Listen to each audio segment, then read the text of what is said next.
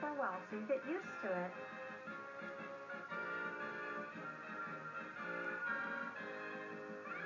Whoa, that was a great workout, but I have some more brain work coming up for you.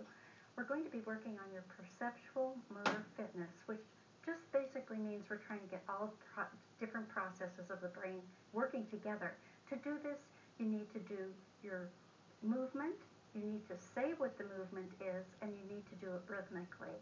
So those are the three things. Let's just go over some of the movements. It's knee, shoulder, head, shoulder. Repeat that. Knee, shoulder, head, shoulder. Then it's head, shoulder, head, shoulder, head, head, head. We'll do that with one side, the other,